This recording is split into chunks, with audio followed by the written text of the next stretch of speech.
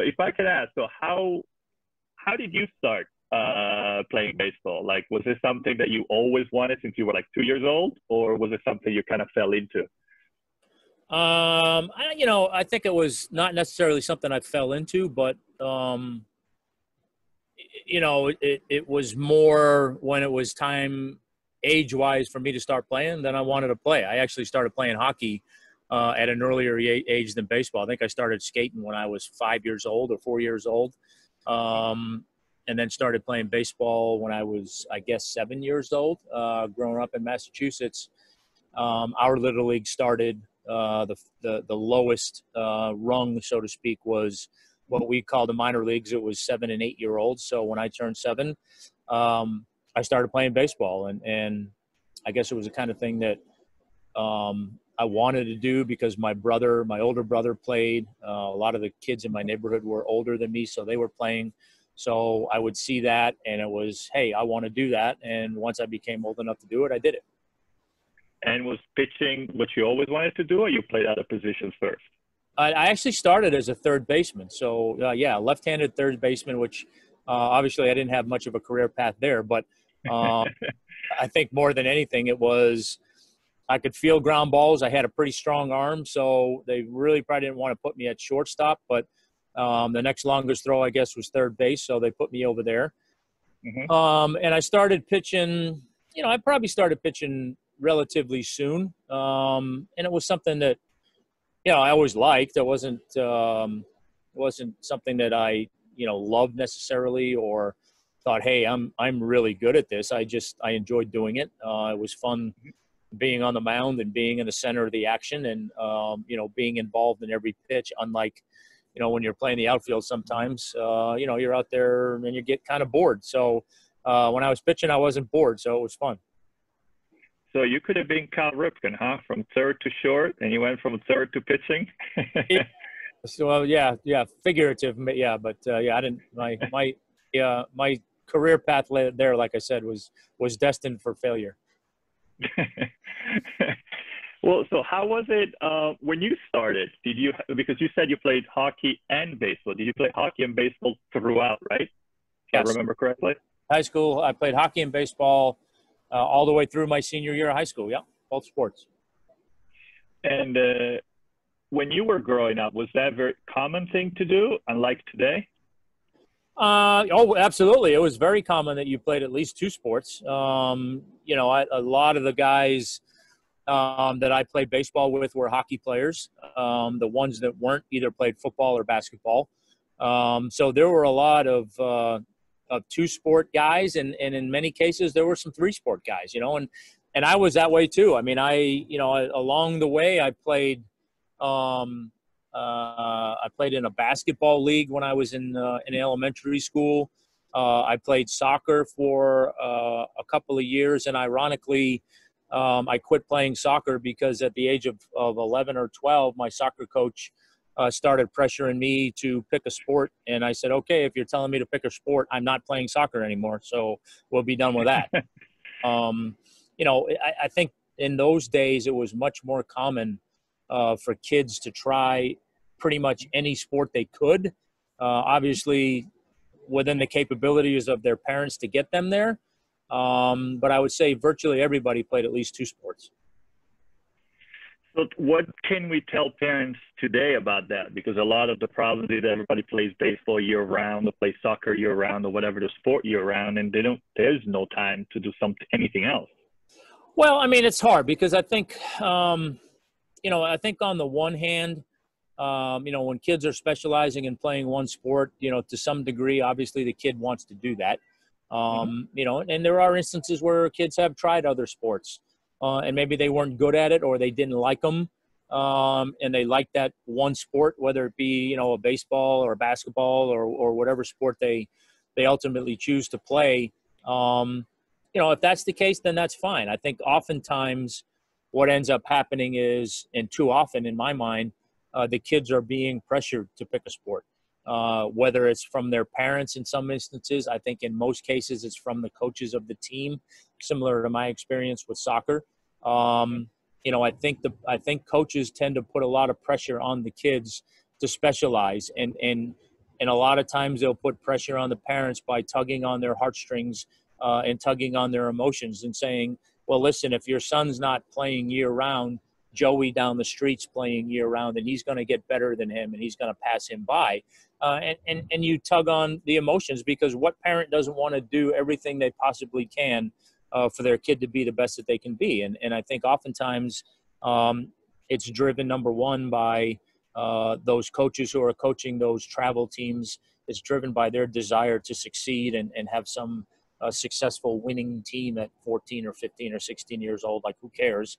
And I think, secondly, it's being driven to some degree by this desire for kids, whether it's the kid's desire or the parents' desire for their kids to get a Division I college scholarship and play professionally. And I think that's unfortunate. When I played the game, I never played the game because I thought I was going to go professionally. I wanted to. I always dreamed as a kid of playing for playing for the Red Sox, of course. But it wasn't why I played. I played because it was fun and I enjoyed it. And my parents told vividly, essentially they had two rules. You're going to do good in school, and if you don't, you're not going to play sports, and you're going to play, you're going to have fun, because if you're not having fun, then I'm not taking you. And it seemed pretty easy, right? And honestly, very easy.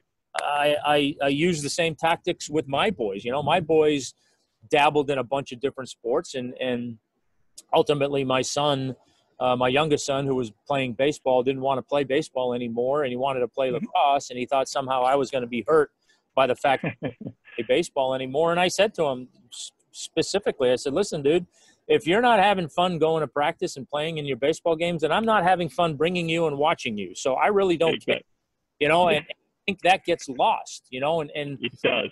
I think in today's world, again, where there's, and I don't know if it's because of social media or if it's because of the economics of professional sports now, that is really turned so much of a light on, focusing on one sport so you can play professionally. I don't know. I don't know what is 100% driving that, but I can't tell you how many times I've heard a parent say that, oh, I want my kid to play at the next level when they're 10, 11, 12 years old. Okay, well, what is the next level? The next level might be high school, right? Yeah. But the assumption is the next level is a Division I college or professionally. And the likelihood of that happening, I don't mean to be callous or demeaning to people, but I've told my own kids this.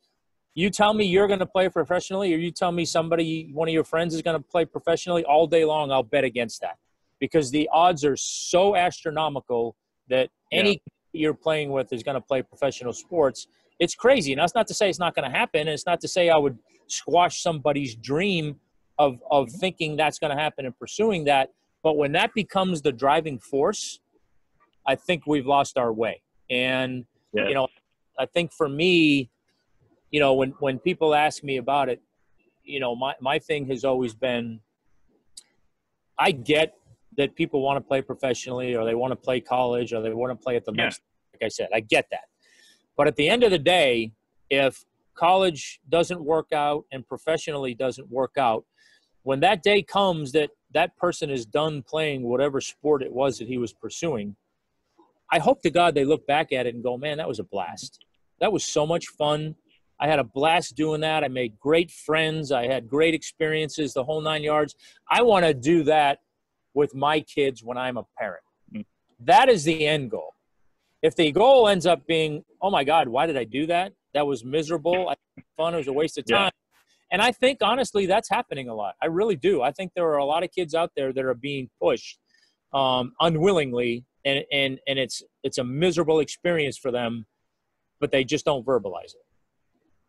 Yeah, because wouldn't you, connected to what you just said, wouldn't you say that then one of the most, and it sounds like that's exactly what you were doing with your kids, and what I try to do with mine, I'm sure I mess up too, unfortunately, sometimes, and I try not to, is that to make sure that they don't just feel like they are a baseball player or soccer player or hockey player.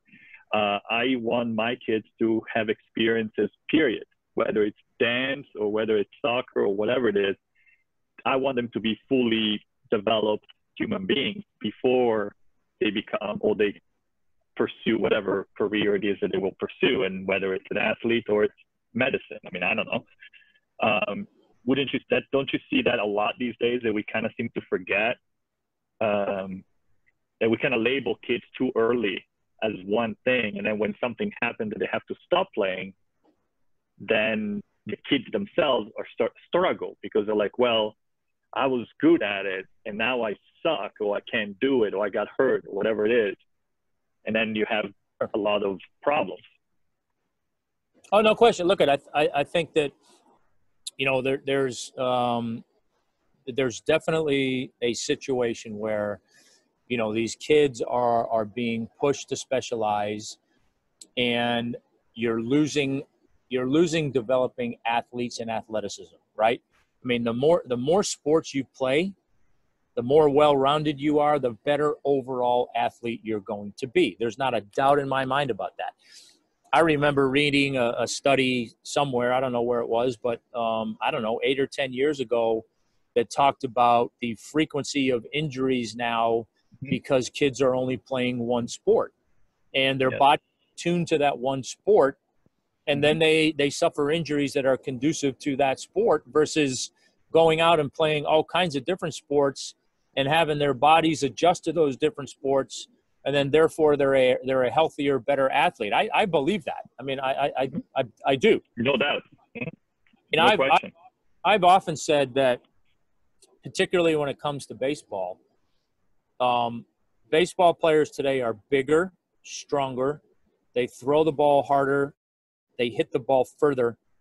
I'm not sure they're better athletes than the generation that I played in, and I don't believe that the game is being played better than it was when I played it. Now, shouldn't that be the case if these kids are all specializing and are so much better? I don't see it. To me, it doesn't translate. You know, just because you're bigger, faster, stronger doesn't mean the game is played any better, and it doesn't mean guys are athletes. Like in today's game in baseball, you know, we're in the generation now where I cringe so often when I see a pitcher in the National League get up to bat and they have no clue they have no idea. And I scratch my head thinking, how can that be?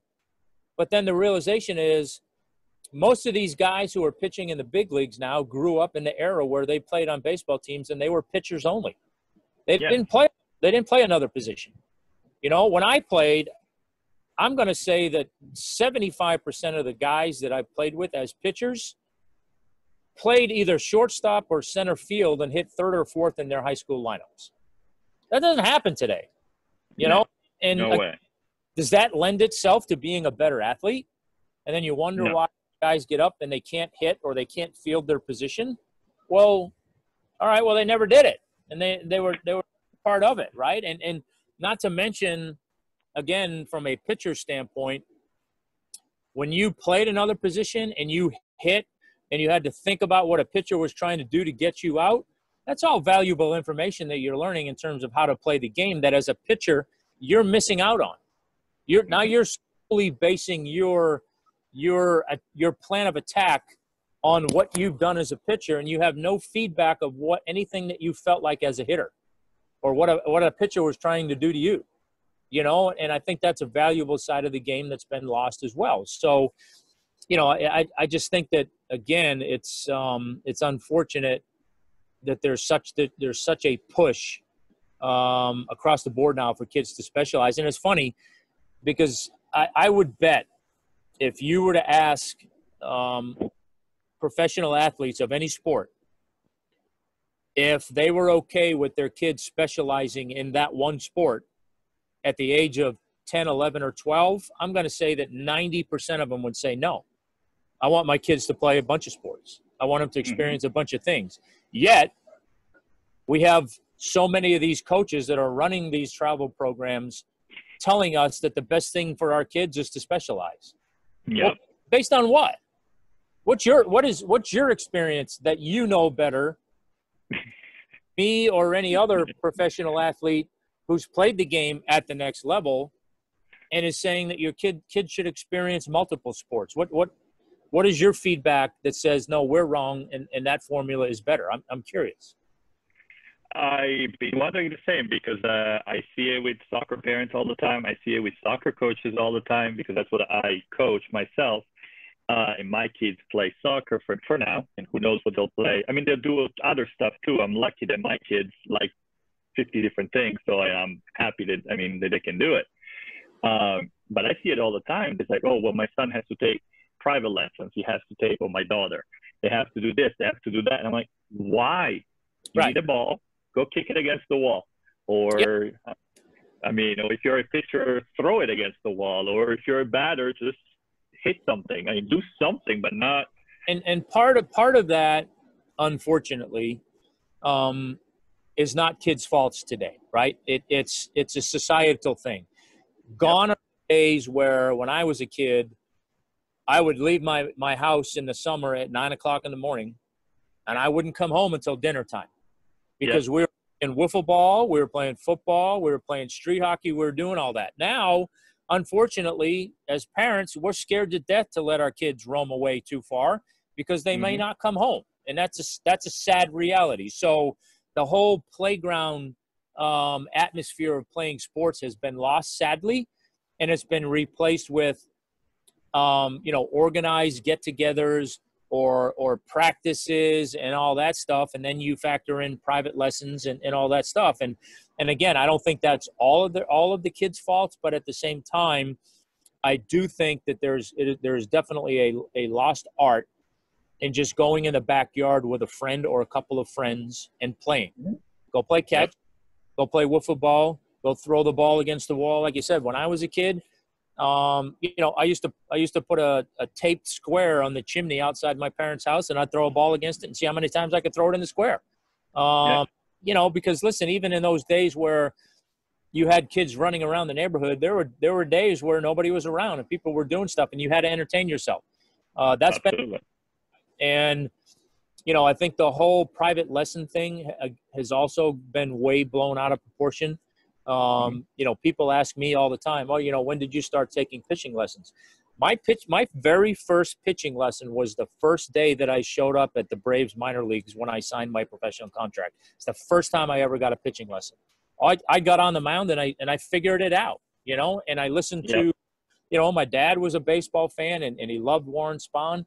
He would hear things that Spahn said, and if I said to my dad, man, I'm struggling with this or I'm struggling with that, he'd say, well, I heard Warren Spahn say this, so try this. And that was what I did. But essentially, it was just getting out there and being competitive and being athletic and trying to figure out how to be successful, and not someone telling me, hey, you need to do this, this, and this. And again, I think that's been lost. The whole notion that kids can't figure this out without some sort of professional instruction. I think it's wrong. Now, again, in today's world, I think there is a place for kids to go get some instruction at a certain point in time. It definitely can be helpful, but it's not, it's not the end all be all. It's not like, hey, you need to take, 4 lessons a week in order to get, to play college baseball or professional baseball. I think it certainly can be a nice enhancement, but I think oftentimes it becomes too much a part of the program. Yeah, because wouldn't you say, and again, I'm not a baseball, I love baseball, but I don't play it. I'm from Italy, so, I was cursed with the soccer gene. But I love watching it. But wouldn't it be something that today people may be faster, stronger, and all of that, but they don't necessarily, nobody is teaching them because they're sorry, 2-part question. Maybe they're not watching it as much as you used to, or I used to when I was growing up, because my dream was to, when I watched a game on TV, the next thing I wanted to do was to go to the park and with my friends say, hey, did you see so-and-so and the moves that they were making? And we were all trying to do the same thing. Or, when, yeah, it's like nobody, like you said, you've kind of like, ooh, I want to do that. Let's see if that works. Yeah. No, I think a lot of that's been lost. I don't know how many kids today actually sit down and watch a game. I think they get their highlights on social media, whether it's Instagram or Twitter or whatever, whatever it is. nowadays. It's, and you and in my situations, you go to your friends the next day and say, hey, did you see so-and-so blah? Yeah. Well, you saw that because you were watching the game. Mm-hmm. Today, kid goes to another kid and says, hey, did you see da-da-da-da? It's, oh, yeah, I saw it on Instagram. Or no, here, let me show you. I have it on my phone, So, again, I don't know how much their kids are actually sitting down watching the games and learning from watching the game. I know, again, that was a big part for me as a kid, in watching baseball games was to emulate the guys that I liked that were playing, but B, you learn how to play the game. You're paying attention to what a pitcher's trying to do to get a hitter out, or what a hitter's trying to do to get a hit, or you're paying attention watching a hockey game to where, okay, so if I played center in hockey, what is the center on my team doing? Where is he every play? Where is he when the puck is here? Where is he when this puck is there? And you learn from that. So I don't know how much kids are really sitting down and diving into a game nowadays and watching it and from the perspective of learning what's going on and how they can and then translate that into their sport and get better. I don't think a lot of that goes on anymore, to be perfectly honest with you, because between all the social media stuff and then all the video games that these kids have to entertain them, I don't know that there's much watching games going on, to be honest with you, other than, when it's crunch time, playoff time. And even then, because I see a lot of, like I said, for us, when I was growing up, it was religious experience to sit in front of the TV, watch the game. Like I wouldn't do anything. I wouldn't even eat popcorn or zero. Like I would glue to the TV for the 90 minutes of a soccer game or basketball game or whatever we were watching, and that was it. It was like morning, noon, and night. Like if I had YouTube back then, I would be in heaven because I would watch everything. Sure, you can watch stuff all day long, but again, you don't lose the art of watching the game, so to speak. No. And again, I think that's unfortunate. That's a part. I mean, I was the same way as a kid. I know my dad used to tell me that, I'd sit there every night that a Bruins game was coming on. It would be, hey, Dad, the game's on. Let's go watch the game. And I'd be all fired up to watch the game. And, he said by the end of the first period, I'd be asleep. But it was look forward to anytime there was a game on. I wanted to watch that game. Now I don't think that goes on very much, to be honest with you. No, and I think that was also a different part of enjoying watching something in sports in general with your parents.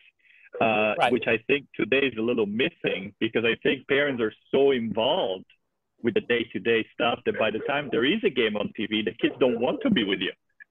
No, for sure. I mean, I think that's part of it. Certainly, like we talked about, the distractions are part of it. But also, I mean, I think in today's world, parents are so involved in everything their kids are doing, whether it's micromanaging or helicopter parents, whatever you want to call it. And I to some extent, again, I get it. You're trying to protect your kids. You're trying to provide the best opportunity for them. But I think there's no question at times we can all go overboard, and it's overbearing on the kids. They want their separation, they want their space, and who can blame them? Particularly, like I said, in a world where, everything is so structured now, from school to sports to play dates, the whole 9 yards. They want their freedom. They want their privacy. They want to be able to just and do nothing. So the days of sitting down with mom and dad at the end of the day and watching a game or watching TV is kind of few and far between, because by that time of the day they're sick of you. Yes, they are.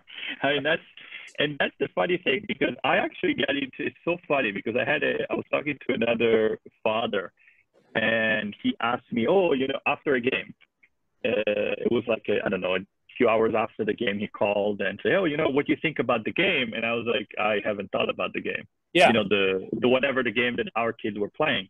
Yeah. I was like, I hadn't thought about it. And he's like, what do you mean? But we won, whatever it was. We won, we lost. And do you remember that? I was like, yeah, okay. But the game is over. Right.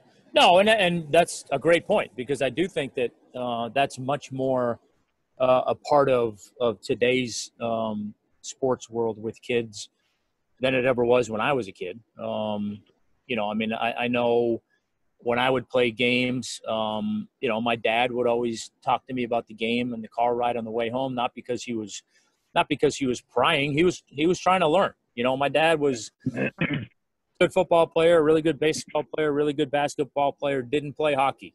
So a lot of our conversations were about hockey, and it was because he never played it and he was trying to learn. You know, what are you guys doing here? What was going on there? What, you know, what's trying to, so, you know, and at times for me, you know, it would get annoying maybe, particularly if we lost a game or I was, you know, mad about something. And, you know, I remember vividly, and I held this through my whole big league career. You know, I remember vividly coming home from a hockey game one day, and my dad was talking to me and we lost and I was mad. And he pulled the car over and he said, listen, I'm trying to have a conversation with you, and if you can't have this conversation with me, then we're done. He said, you know, you're going to go into the locker room with a smile on your face, and you're going to come out of that locker room with a smile on your face, or I'm not taking you anymore. And I was like, oh, okay. And I carried that through my professional career, you know, and it served me really well when I got older and started to have a family and realized that when the game was over, I can't take a bad game home. My kids don't care that I had a bad game. My wife cares a little bit, but at the end of the day, you're home, and I better find a way to deal with that. And that was, like I said, that was a big thing in my mind that I remember hearing: game's over, smile on your face, go home. And I think, again, that part of it is lost too, because parents are so invested in the outcome of games, right? And if parents only knew half of the conversations that the kids have during the course of the game, they'd be dumbfounded, right? Yep. They're sitting on the edge of their seat, hanging on the outcome of every game or every tournament or whatever. And it's not to say that the kids don't care. Certainly they care, and they care more as they get older. But I can tell you from experience, when I coach my kids in hockey, you know, at 10, 11 years old, 12 years old even, you know, I could be in the middle of a one-goal game in the third period, and I'd feel one of my boys tugging me on the arm, and I'm thinking, okay, what do you know, game's going on here. What do you want to talk about? And it would be, hey, can so-and-so sleep over after the game? And I'm like, yeah, absolutely. but they all, right? That's part of their fun, right? They want to win well, but it's about the experience and the friendships and all that stuff. And the more pressure that's put on by parents or coaches, dependent on the outcome of the game, then it takes away the fun. And I remember too vividly, I you know, I didn't coach my kids much in baseball when they were younger. I ended up coaching my middle boy when he got to be 13 or 14 and really got into the travel stuff. And I really only did it because I wanted some control over the scheduling, because I didn't want to have him playing on a team that played 100 games. So that was a big reason I did it. But I remember early on when I would go watch my boys, and I would just try to be dad and not coach and not get involved, but inevitably, you know, the coaches would pull me in a little bit and ask me questions and this and that and the other thing. And I remember at 10 years old, my younger boy, one of his coaches got so mad about a play that happened during the course of the game, because the kid made the wrong play. He instinctively made the play that he wanted to make, but it wasn't the right play. Yeah. And I remember him getting so mad and just being ticked off. And I said to him, I said, listen, that ground ball right there, the obvious play to you as a grown man was just take the out at second base. Mm-hmm. To a 12-year-old kid or 11-year-old, that's not so obvious. Yes. So looking at the game through your eyes and start looking at the game through their eyes, because they don't think the way we do. They're not there. They shouldn't be thinking the way we do. So what seems obvious to you is not obvious to them.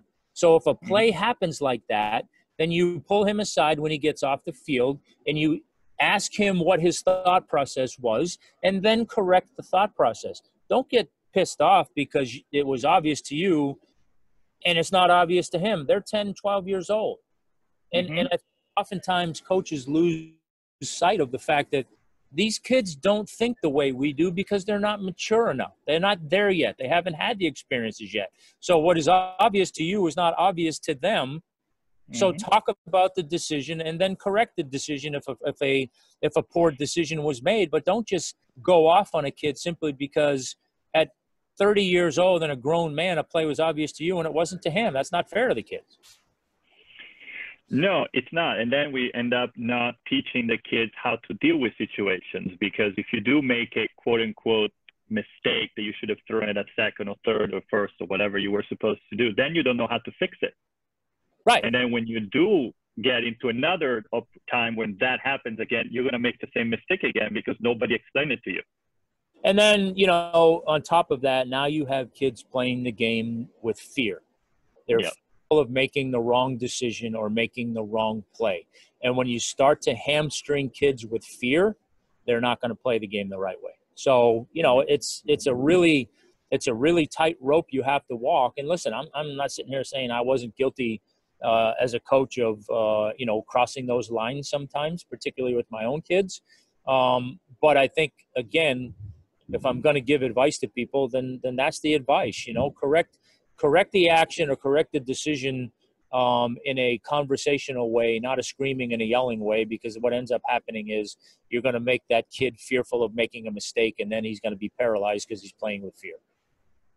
Yeah, and then wouldn't you? I mean, you obviously played at the pretty high level, obviously, but wouldn't you say that the way that your coaches, whether it was with the Braves or in high school or wherever you were, the way they spoke to you wasn't the same way they spoke to another player on the team, and the way that you needed help or you needed a feedback wasn't the same way that, say, another pitcher in your team was.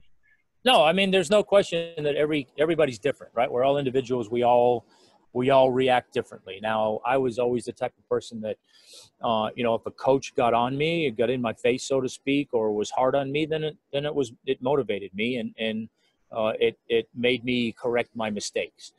That's not the case for everybody. Some people, you yell and scream at them and they crawl into a hole and they're done. Some Mm-hmm. people need more of that, arm around the back. Hey, everything's going to be fine. Let's talk through this, that little kinder, gentler approach. And I think that's where, it's really important, obviously, for parents to know what their children respond to, but equally important to coaches to know what players respond to, because we're not all the same. We're not all wired the same. And, while you can yell and scream at one kid, yelling and screaming at the other kid is not going to help him. It's going to make things worse. So 100% you have to be mindful of that and treat kids accordingly. Now, that's not to say that you are less demanding of a person that you have to put your arm around.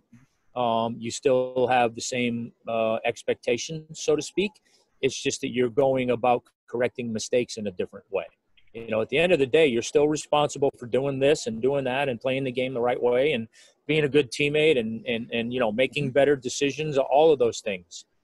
But you have to be able to recognize that in order to get some guys to that place, it's a different way of dealing with it than others. Yeah, and one of the things that I see a lot, and probably I'm sure you see it with baseball too, the fact that players, they're growing up and they're very successful. They're throwing, relatively speaking, 100 miles an hour, and they win every game, no hitters, perfect, whatever. All this perfection all over the place. And then first game in the minor league or first game in the big leagues, they get shellacked in 2,000 pieces and they lose the game 400-0 type thing. Are we preparing kids today to deal with that kind of beating? Because eventually everybody's going to get smoked. Everybody's going to have a horrible game or more than one. Everybody's going to get into a slump. I mean, that's just life. Sure. Are we preparing kids for those? I would say there's a big majority. I don't know. I'm not going to say every kid is not prepared for it, because I do think there are parents out there that are mindful of it. But I would say a large percentage of kids have been brought up really never experiencing failure. So the first time they experience it, they have a really hard time with it. And if that first time is, in college baseball or a college sport or a professional sport, it can be devastating, no question about it. I think that my message to kids when I talk to them, particularly about in baseball and particularly pitchers, in this day and age where these kids are big and they're strong and they throw hard, they're just better than everybody they face for the most part. But there's going to come a day where you're not physically better than everybody you're playing with anymore. And that might be in college, or it might be your first setting in minor league professional baseball. You are not going to be the best guy on the field at some point in time. And you're not going to be able to stand on the field and just physically dominate guys that you're pitching to. So while that's good now, start focusing on not only being physically better than everybody, but being more prepared than everybody too. And by that, I mean, okay, I know I can throw a fastball at 95 miles an hour at you when you're 16 years old and throw it right down the middle and throw it by you. But when you get into another setting where kids are good, that 95-mile-an-hour fastball down the middle is not going to be so successful. So why don't you start now practicing how to throw that pitch to a corner, or try to throw it you want to, so that now not only are you better than guys physically, now you're out executing those guys as well, because there's going to come a point in time, like I said, where the physical side is not going to be your end-all be-all anymore, and you better figure out a way to get guys out. So if you're being forced to do that when you get to the point where for the first time in your life you're having failure, you're setting yourself up for a really, really tough recovery. So get ahead of the curve. But I'm sorry, I got to move inside because it's starting to rain. That's okay. So, I mean, I was always, again, I go back to my experience with my parents. My parents were very supportive of me, but, they weren't the type of parents that were, hey, you're the greatest player that's ever played the game, and you're wonderful, and you're this and you're that. And I think a lot of these kids today are brought up being told how wonderful they are by their parents and their coaches, that the slightest bit of failure, they can't handle it, and I think that there has to be a balance to where you can be supportive of your kids. You can tell your kids when they're doing great things on the athletic field, but don't be afraid to point out some of the stuff that's not so good, because there's nobody out there playing any sport, I don't care what level, how good they are, that's playing it perfectly. So, while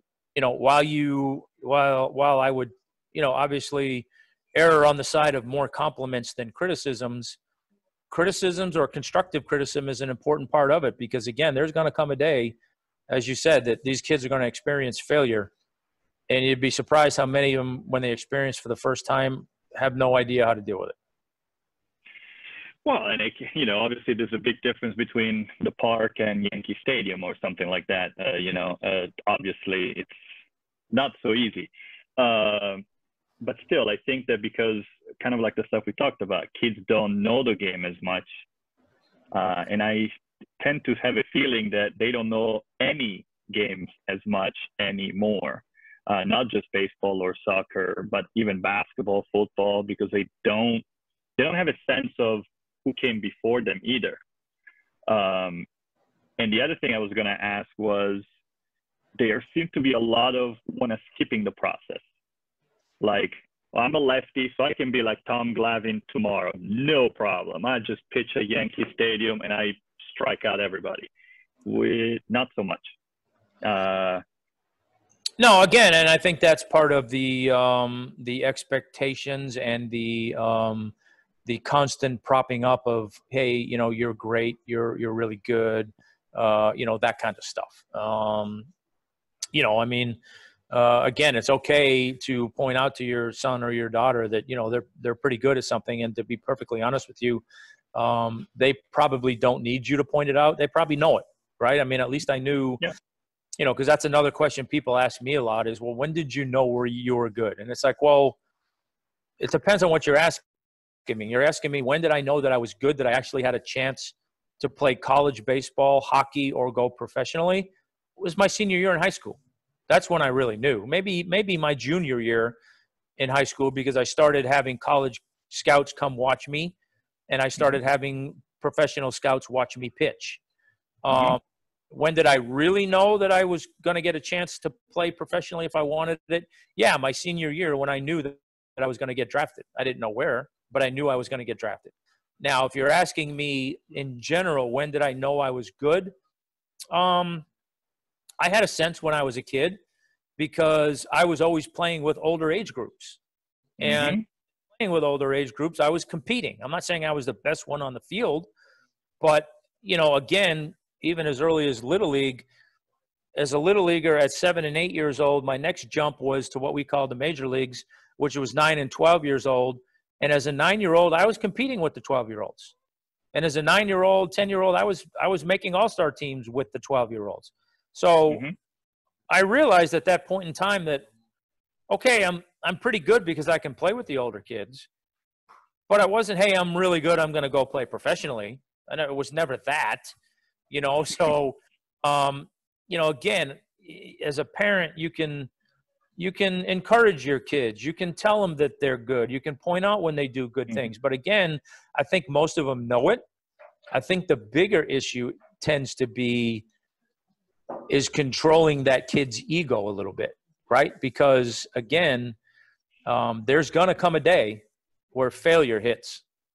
And Mm-hmm. how well are they prepared for it, right? And another one of those things I always talk to about for myself as a kid, and my dad denies that he ever said this to me, but I remember when I was a senior in high school and it was apparent that scouts were watching me and there was a chance I was going to get a college scholarship offer and I was going to get a chance to get drafted and do all that stuff. But I remember when it came to baseball, I remember my dad telling me, he said, listen, you're a good player up here in Boston. There are 100 kids in Florida and Georgia and California that are better than you. And I was like, huh? And I think his point was, listen, you're a good player, but don't lose sight of working hard, because there are going to be guys that are better than you. But you can control how hard you work at it, how dedicated you are to it, how committed you are to it. That's what you can control. You can't control the fact that some guy in California throws harder than you or is bigger and stronger than you.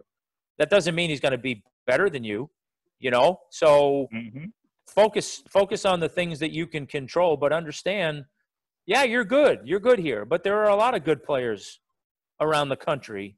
So don't rest on your laurels. And I don't know how many parents really have that conversation with their kids. They spend all their time telling them how good they are, and that's all their kids ever hear. Mm-hmm. And then all of a sudden they get outside of their element wherever they are and get into again, if it's a college Division I sport, to where you now have some of the cream of the crop, or you get into a professional environment where now you really have the cream of the crop. At some point in time, there's going to hit the realization is going to hit that, wow, these guys are good, or these girls are good, Yeah. and if you're not prepared for that, you can have a hard time dealing with it. Yes, and I think that the age of the Netflix reality shows or the social media where all these kids are always, oh, look at me, look at me, look at me, that doesn't help. No, listen, I think it's silly nowadays when you have kids in their sophomore years that are committing to go to college to play a sport. And I'm convinced that it's all because they want to be able to go on Twitter and Instagram and say, hey, look where I committed. Mm-hmm.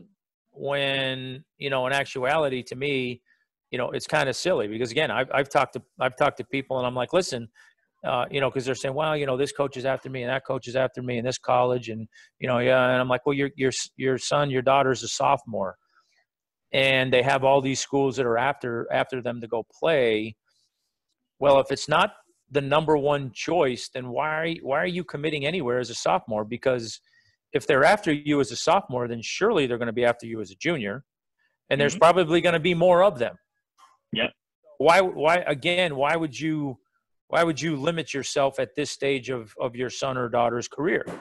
But I'm convinced it's all about being able to get out there and say, oh, look, Johnny committed to so-and-so. And it's like, okay, well, maybe if you waited 6 months or 9 months, you might have he might have really gotten to go somewhere that he really wanted to go. And I'm not saying that everybody always settles, you know, but I do. I think there's just either such a desire or a pressure to be able to get out there in social media and say, hey, look where I committed. And I just, again, I think it loses sight of what we should be doing. And I'm sure it helps that, like say if your kids decided to turn professional baseball players, that you did go through that journey and that process. So obviously your expertise fits. And I'm sure that a lot of these parents, obviously, so few people are professionals to begin with. So obviously most people have not gone through that, you know, playing high school, playing in college, being drafted, making it, you know, through the systems. So I'm sure that there is a lot of, not in a nasty way, but ignorance into what the process actually is. No, again, and that's a good point, right? A lot of parents don't understand the process. You know, I'm fortunate that I lived it and I can have honest conversations with my kids. You know, I've got a junior in college who's playing college baseball. And this would have been his draft year if we had not fallen into COVID-19 and everything that goes along with it, and canceled seasons and the whole 9 yards. You know, our discussions before the season started centered generally around, okay, here are the pros, here are the cons. You know, obviously you go out your junior year and you have a good year and, you know, you get drafted and it's a desirable team, then yeah, 100% you should consider going. Now, I will also say to you as your father, I would selfishly love for you to go back to school and get your degree, because the chances of you having the kind of career that I had are pretty slim. The chances of you having a 5-year career in the big leagues are pretty slim. So given that, selfishly as your father, I would love to see you get your degree, but I understand that the timing of the conversation and the decision plays a big part in it. You know, so I can have that conversation with my son, and my son understands how difficult it is to get to the big leagues and have a long career and make lots of money and do all those things. He understands that. Most parents don't have that experience. They can't exactly honestly have that conversation. So, you know, that certainly they're at a little bit of a disadvantage in that regard, right? But I think it shouldn't really be all that hard for a parent to recognize how hard it is for a kid to play a professional sport and play it long enough and well enough that they're never going to have to do another thing for the rest of their lives. I mean, the percentages of guys that do that is so small. And again, I think that there's no reason for any parent in America, whether they played a professional sport or not, there's no reason why anybody in this country wouldn't realize how astronomical those odds are. Now, again, it's not to say it doesn't happen, because it happens. You see guys in the big leagues and professional sports, obviously, that have lived that, it's succeeded. Yep. The reality of that, like I said, is so small. And I think that's where parents really just don't have the I don't know if I want to say they don't have the heart or they don't have the courage to have that honest a conversation with their kids, because they don't want to ruin the dream. Okay, you can have the conversation and lay out the facts and the reality without ruining the dream. I mean, clearly, I had that conversation with my dad. My dad had no professional experience.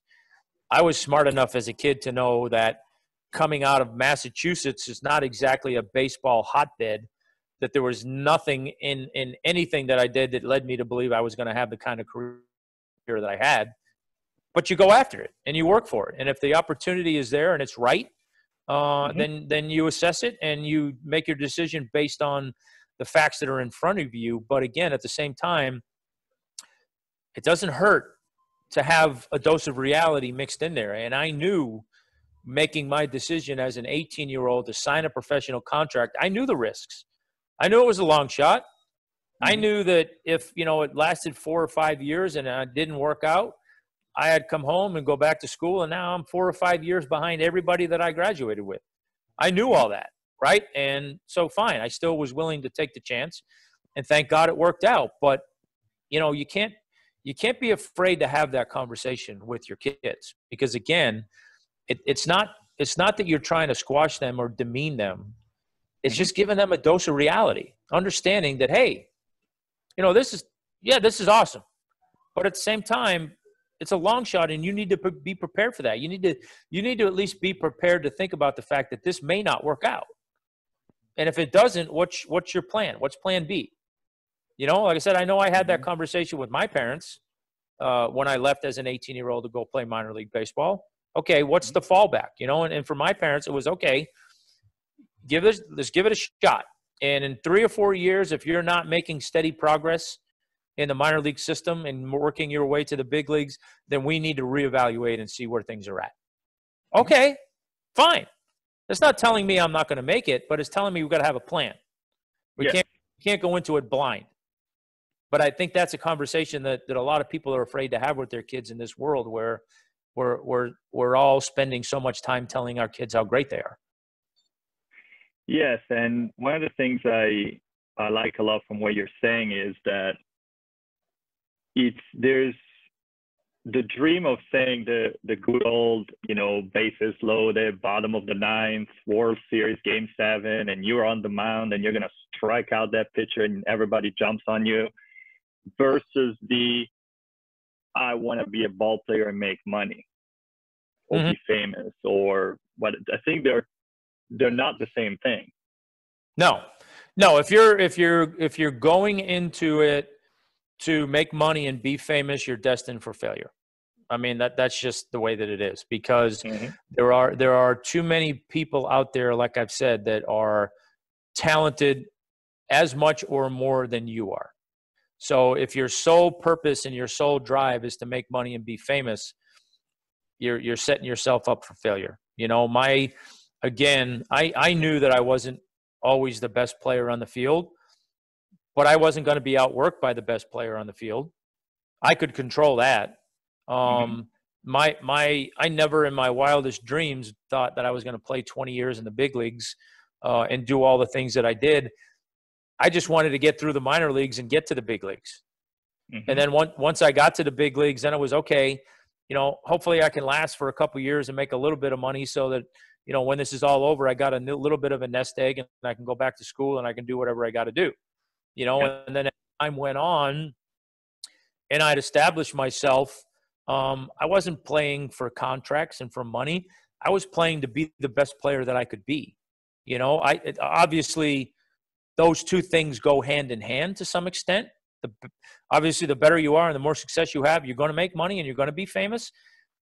But you can't put the money and the fame before the desire to go out there and be the best player that you can be. That should be your drive. Your drive should be how good can I be at this sport? What can I challenge myself to do? And if you're successful in that challenge, those other things will come along. But like I said, if you're solely driven by making money, I feel sorry for you, because you're missing the joy of playing the sport. Well, yeah. And the other thing I was going to say, how much fun is it when you are very good at what you do, but then around you have other very good players, and how much more fun is it to then learn from them, hopefully. And also, I'm sure that, doesn't that drive you even more? Of course it does. When you're around great players, it drives you to be better, because you see what the talent level is around you, and you want to be that, right? You don't want to be like like I've talked about a lot with my experience with the Braves and pitching with Smoltz and Maddox. The three of us were interchangeable. We knew what the three of us meant to the success and failures of our teams, and we knew the expectations that were put on us individually to go out and do certain things in order for us to achieve the success we wanted to have as a team. Now, having said all that, none of us wanted to be the weak link in a given year. If us not fulfilling our goals as a team was as a result of me not living up to my end of the bargain, I didn't want to be that. So when I saw John and Greg going out there doing their thing, you can bet I wanted to make sure I was going out there taking care of business and doing my thing. And the better they did, the more it drove me to be better. So I think that there's no question when you're in an environment where you're always the best player on the field, well, how much drive do you have to be better? You're already the best one out there, right? Yeah. If you're in a situation where you're surrounded by other really good players, and in some cases players that are better than you, of course it motivates you. Of course it drives you. Of course it makes you work harder to be better. So I think that's a wonderful environment for people to be in.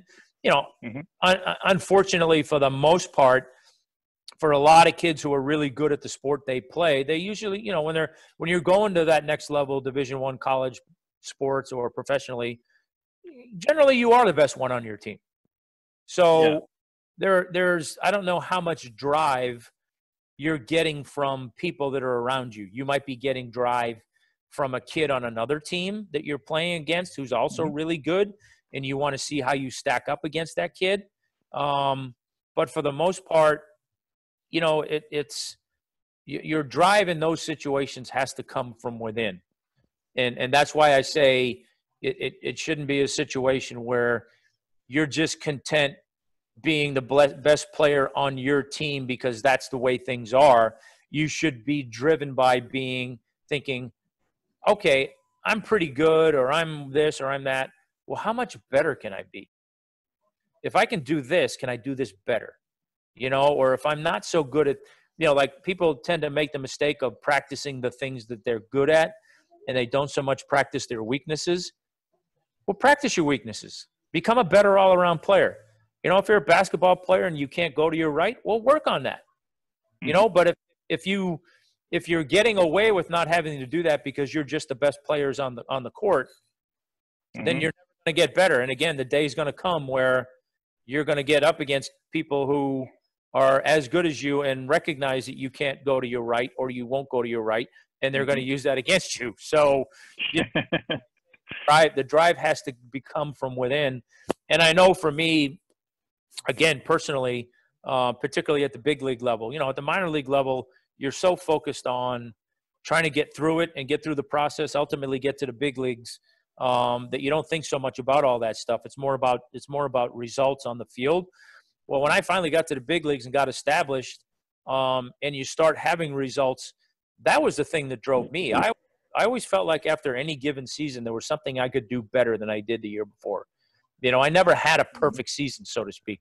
I never had a year where it was like, you know what, everything went great last year and there's not a thing I would fix. And that's after 20 years in the big league. So for me, there was always something that I felt like I could improve upon or do better or be more consistent with from the year before. And I think that's the approach that these young athletes should take is, you know, honestly assess what you're doing. And if there are weaknesses in your game, work on it. Make them better. And it's not to say don't work on the things that you're good at too and make those things better, but just don't neglect the things that you're not so good at because you're just not so good at it. Challenge yourself to be more well-rounded at whatever it is you're doing.